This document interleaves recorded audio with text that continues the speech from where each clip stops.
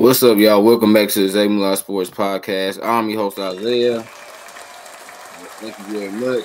And on today's episode, we have another 2024 NFL Draft Scouting Report. Today, man, we have the man, the myth, and the soon-to-be legend, Marvin Harrison Jr., son of NFL Hall of Fame wide receiver Marvin Harrison Sr.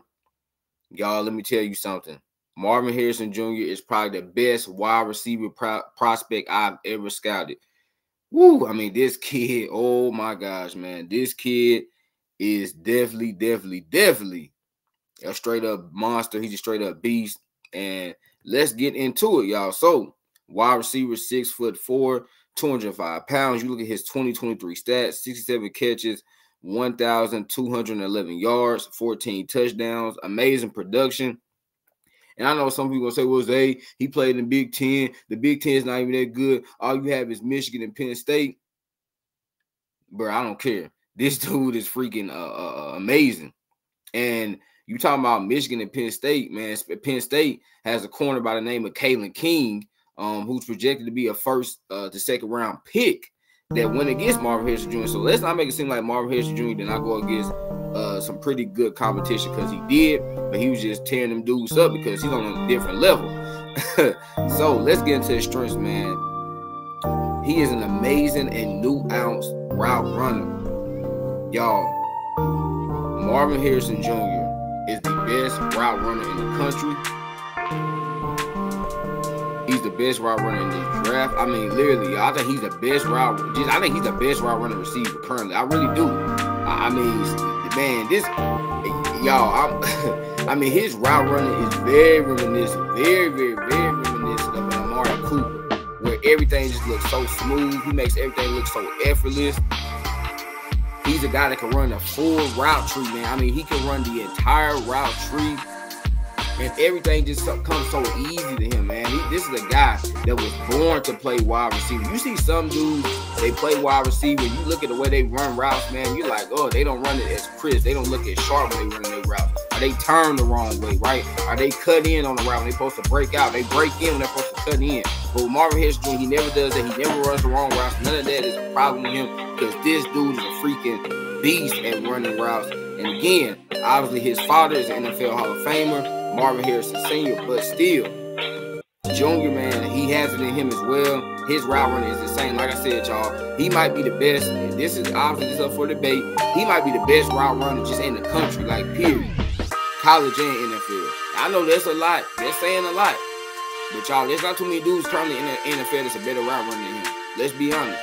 I mean, Amari Cooper's great. Keenan Allen's great. Justin Jefferson's great. Jamar Chase is great. There's not too many dudes currently in the NFL that are amazing route runners. Right? We got a lot of great receivers, but not all receivers are like great route runners. But Marvin Harrison Jr., man, oh my gosh, his route running is elite, y'all. Elite. So that's his first trip. He's an amazing new out route runner. Like I said, everything comes so easy for him. He makes it look so effortless. He's just a very smooth player, and nothing's forced, man. You see some guys, y'all, play receiver, and you can just tell that they're trying to force themselves to learn routes. You can just tell they're trying to force themselves to run this route. But with him, he doesn't have to do that because he already possesses those skills to be an amazing route runner. His second strip, man, elite separation off the line of scrimmage. And a lot of this, y'all, kind of ties into this next strength. Uses his 6'4" frame and length well on 50-50 balls. Now, when you look at the elite separation off the line of scrimmage, why is he able to do that? Well, it's because that 6'4" frame that I just mentioned, right? So he's 6'4", long arms, and tied in. See, all this stuff kind of ties together, doesn't it? And because of his route running, he's able to just, as soon, like if you press him, boom, he's going right by you. Marvin Harrison Jr. is going right by you. This is not a dude that's one of them big, tall dudes, man. It's like a Kevin White or a Kelvin Benjamin, somebody like that. No. Those guys, they rely more on their side. Marvin Harrison Jr. relies more on what? Those feet, y'all. He relies on his feet. Y'all hear me? He relies on his feet. So it's different. You look at some tall receivers, man, they just rely on what, y'all, on their physicality, on their height. No, Marvin Harrison Jr. relies on his feet. So, boom, if you try to jam him, y'all, gonna cross you up, boom, he's gonna get right by you. He gets right by you, man. He gets elite separation off the line of scrimmage. Elite separation off the line of scrimmage. You cannot press this kid at all, because if you do, he's going by you. He is going by you. And the thing is, you can't put a small corner on Marvin Harrison Jr. Why? Because from a physical standpoint, they won't be able to keep up. And you can't really put a bigger corner on him. Why? Because the bigger corner probably doesn't have the speed that he possesses. So you cannot press this guy at all. You cannot. Again, y'all, I saw him go against Kalen King. Kalen King is a really good player. He could not touch Marvin Harrison Jr. whatsoever. He could not touch him, y'all. He could not touch this kid at all. That shows you a lot. A guy, a Kalen King, that's projected to be a first, second round pick, couldn't do anything with Marvin Harrison Jr. Why? Because Marvin Harrison Jr., man, he gets elite separation off the line of scrimmage. And there's nothing you can do about it. Because he beats you in that phone booth, as we like to call it. He's going to beat you in the phone booth. Again, like I said, he uses his feet, y'all. He uses his feet.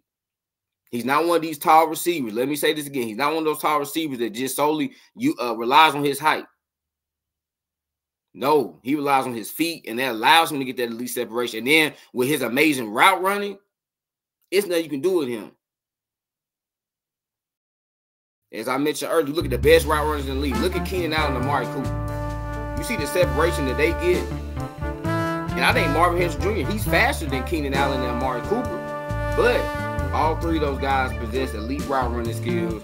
And when you got an elite route runner, when you are an elite route runner at the wide receiver position, it's gonna make life very, very easy for you. So if corners want to press you, they're not gonna be able to do that, right? Because you possess crazy route running skills, and then on top of that, if you're Marvin Harrison Jr. and you also have some good speed to you, it makes it even more difficult. So elite separation, man, off the line of scrimmage. His next strength, I kind of touched on it. He uses his 6'4" frame and length well on 50-50 balls. This is the guy, man. He's not like Traylon Burks, y'all. Okay, y'all know Traylon Burks plays my attention tag. He's not like Traylon Burks. No, Marvin Harrison Jr. knows how to use his height well. Like I said a few seconds ago, he doesn't just rely on his height, but he does know how to use his 6'4" frame well and length well on 50-50 balls. And this is the guy, like I said, you cannot put a small corner on him, because a small corner is not going to really be able to slow him down, especially in 50-50 balls, because, man, he's 6'4", he has long arms, and he's great at high pointing the ball. You look at some tall receivers, y'all, they're not great at high pointing the ball. Look at Traylon Burks. Traylon Burks is not great at high pointing the ball. You look at Tyreek Hill, though. Tyreek Hill's only, what, 5'9", 5'10", but he's a spectacular at high pointing the football. So it's not just on your height, but Marvin Harrison Jr. knows how to use his height well. He knows how to shield off DBs, go up in the air, boom, snatch it out, and you can't do nothing about it. I love that. Now, I love wide receivers, man, that are 6'2", 6'3", 6'4", that know how to use their height well on 50-50 balls, because there are some that don't. And like I said, Traylon Burks is one of those. Traylon Burks, 6'2", 6'3", he cannot high point the football whatsoever. He's not a great 50-50 ball guy. He's not a great jump ball guy. I really don't even think, honestly, again, I love Traylon Burks, he plays for my Titans, but being honest with y'all, I don't even think Traylon Burks really possesses the skills to be able to high point the football. I don't think he has the best hands. Marvin Harrison Jr., you don't have to worry about that. He has elite hands. And again, like I said, y'all, this is a guy that just was born to play wide receiver. You can tell everything he does.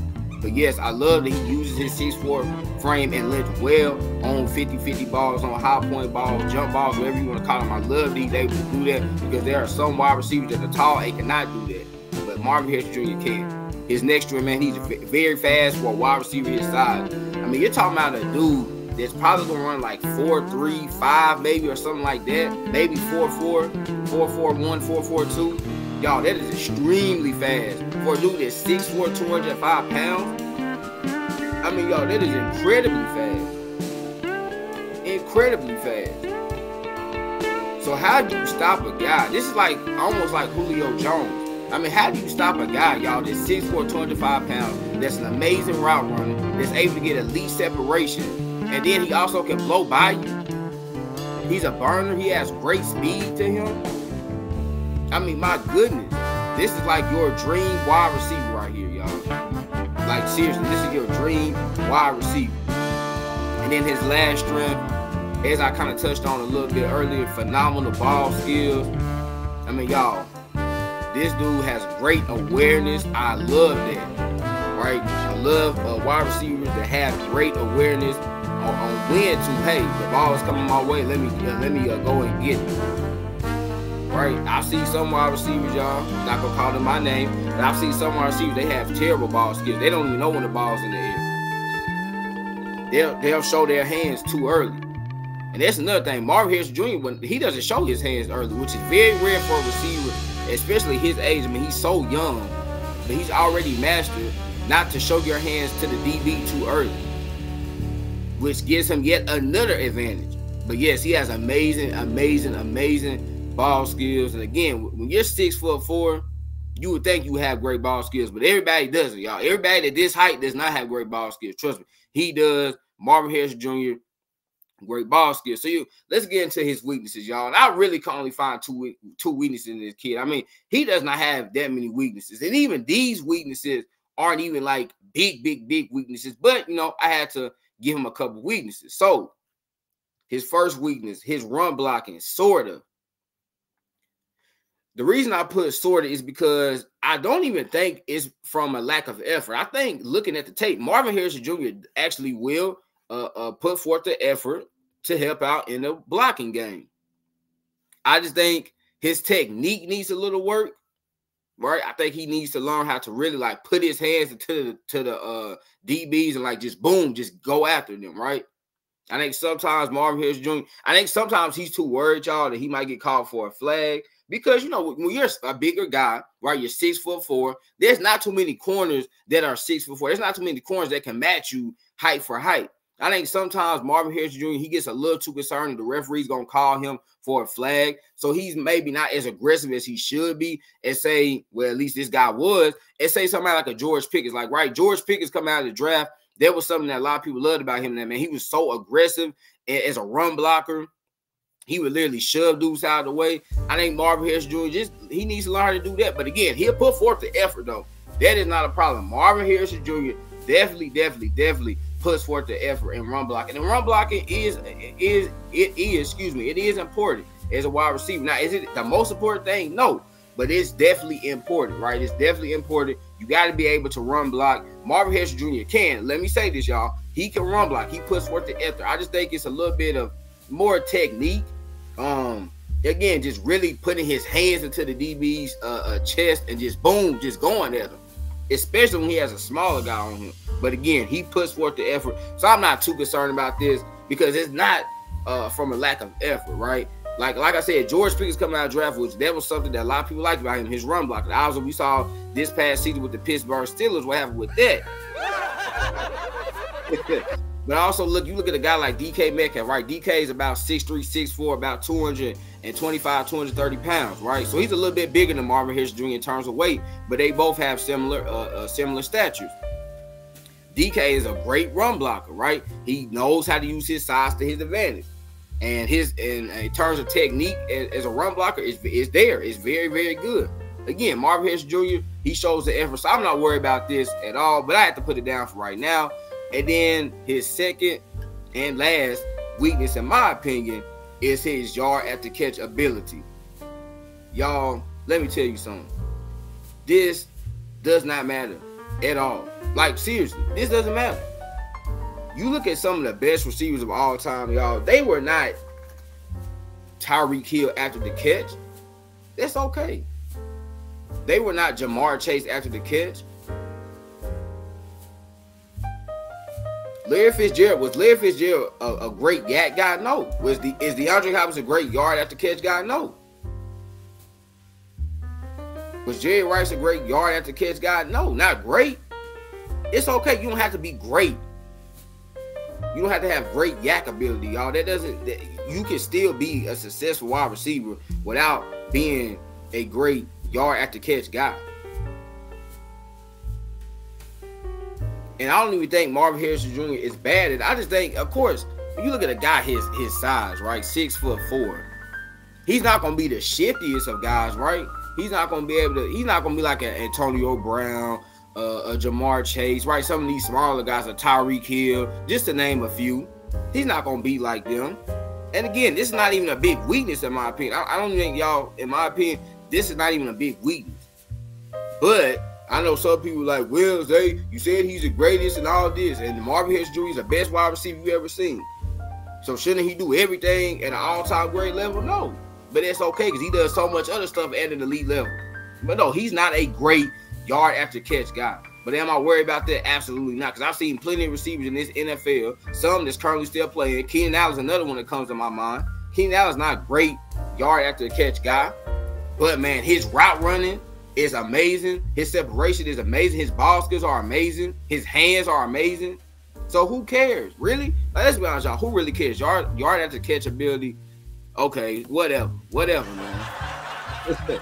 Whatever. It's not the biggest thing that's important when it comes to being an NFL wide receiver. It's just not, right? It's not. So this is not a big weakness, but it is a weakness. I know for some of y'all out there, it's going to be a weakness. But for me, it's a weakness, but it's not anything that would derail him from having a great career. So let's get into his pro comparison, his prospect grade, and then we'll get on out of here. So, y'all, his pro comparison. It's three guys for me. Amari Cooper, AJ Green, Julio Jones. Amari Cooper in terms of route running.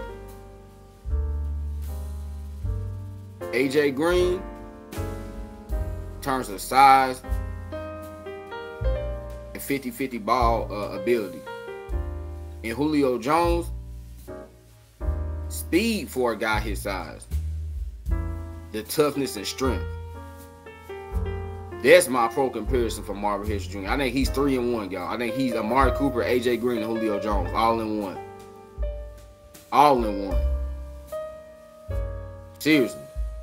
Let me repeat. Amari Cooper, route running.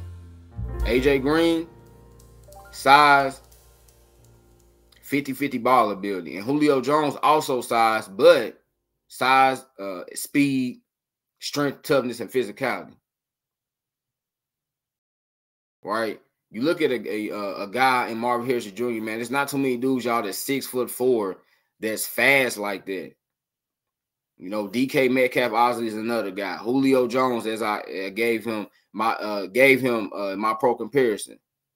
Right? But there's not too many guys like Marvin Harrison Jr. So that's my pro comparison for him.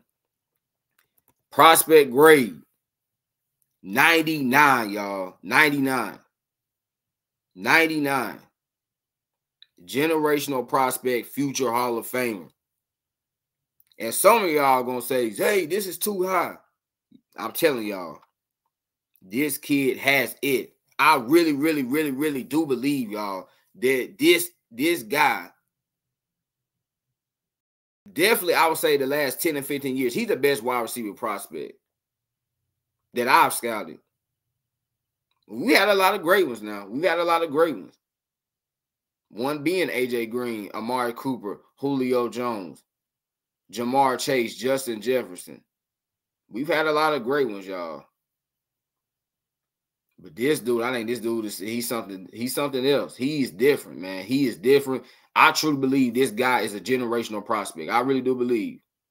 You know, we say generational prospect. We talk about Andrew Luck. We talk about Trevor Lawrence. You know, a lot of people said last year Jalen Carter, he was a generational prospect.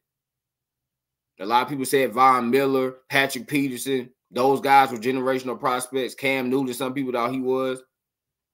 I think Marvin Harrison Jr., man, he's up there with him, y'all. This kid is a generational prospect, future Hall of Fame type player. I really, really, really, really, really believe that. So, my conclusion for Marvin Harrison Jr. Harrison Jr. is one of the best and most unique wide receivers we've ever seen. He has all the tools in his toolbox to become an all-time great wide receiver. Expect him to come in the league and demoralize cornerbacks for years to come. Y'all, this kid, I think by next year, y'all, Now, I don't think his rookie year, and he might, but I think by his second season, people will say he's the best wide receiver in football. I really do believe that. I think by his second year, we will be saying Marvin Harrison Jr. might be the best receiver in football. And I know, man, there's a lot of, elite wide receivers in the league right now. The talent at wide receiver is so deep. And I'm telling y'all, if you put on the tape on this kid, you would see why I think this dude has the potential to be a legend. He has the potential to be a top 5, top 10 receiver ever in NFL history, a Hall of Fame guy, a gold jacket guy. I really believe that, y'all. If you put on the tape, you put on the film, watch this kid play, you will see. He has everything you would want in the corner. The size, the speed, the physicality, the strength, the toughness, the hands, the route running, the contested catch ability. Oh, and by the way, he also comes from good stops. Why? Because his dad, Marvin Harrison Sr., is an NFL legend himself. Obviously, as I mentioned earlier in the video, NFL Hall of Famer. He's one of the greatest receivers of all time. They're different because Marvin Harrison Sr. was a shorter guy. Marvin Harrison Jr. is a taller, bigger guy. So they bring a different flavor to the game.